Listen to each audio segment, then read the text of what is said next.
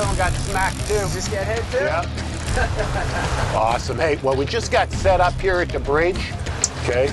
Looking for these jack crevalles. That's our goal here. Of course, we want to spend the day doing some shark fishing at the bridge, but we needed to catch the bait, and there's no better bait than the jack crevalle.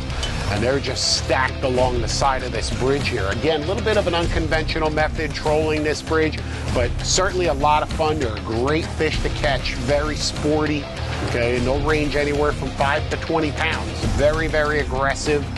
And no bait, you know, it's all artificial lures. We're fishing these ocean-born stick baits that are just incredibly effective. And they just perfectly mimic the mullet. It's absolutely amazing. And clearly, Michael's got our first fish on of the day, so hopefully we're off to a good start here.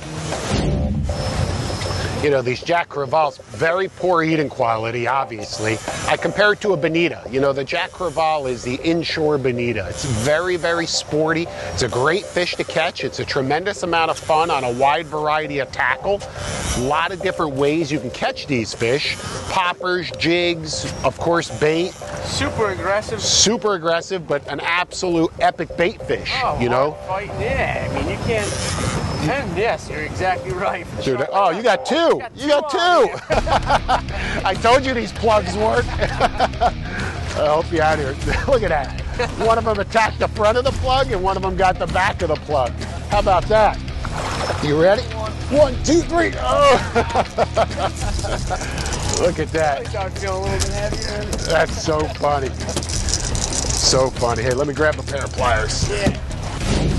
You know, important to point out, this is a big bridge, 6 3/4 of a mile long. It's a very, very big bridge. And if you're looking for these crevalles, which is, great for a wide variety of different scenarios, families, novice anglers, just looking to bend a rod, or again, if you're looking for them to catch bait for shark fishing, you can't just fish anywhere along the bridge. There's sand flats and really shallow areas in certain parts, you know, so you've got to familiarize yourself with the lay of the land, for, you know, better or worse words.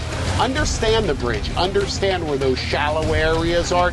It's a learning experience. I'm still learning it, you know. I've got a tremendous amount to learn. Just moved down here to Marathon, you know, not even 5-6 months ago. And again, so much to learn about fishing these bridges, but very exciting. Oh, Jab. Oh, there's one off right there. Oh, he came up and crushed There he goes, he's on it. Right there. There we go, we're on. Absolutely awesome. Hey, well, that worked out. Yeah. Doubled up. That one that came up was a big jack. Oh, really? Yeah. See if I can help you out here with one of these. Doubled up.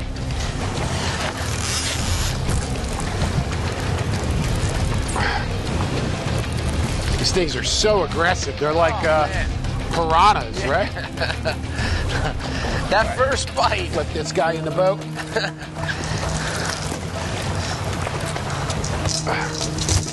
All right. There we go. Look at him. He just clobbered that lure. Absolutely annihilated it.